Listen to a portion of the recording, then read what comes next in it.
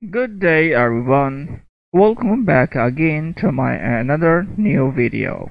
And in this video I'm gonna be showing you how to fix this update is not applicable to your computer. Let's get started. As you can see guys, I have an update.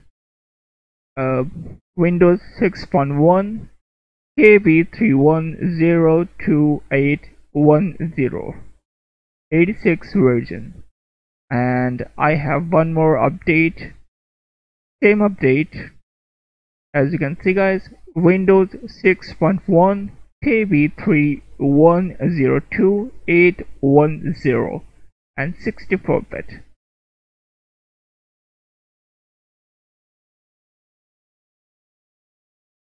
First of all, we need to know about or install Windows in our PC. Go to your computer and right click, go to properties, and here is my system type, 64-bit operating system.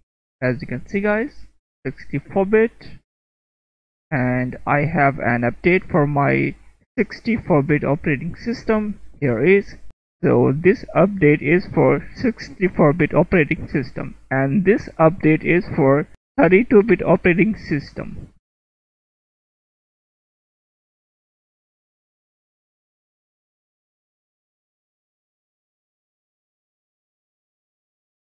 So my operating system is 64-bit, and when I open 32-bit operating system version update in my 64-bit operating system, I open it and I am facing this error. This update is not applicable to your computer.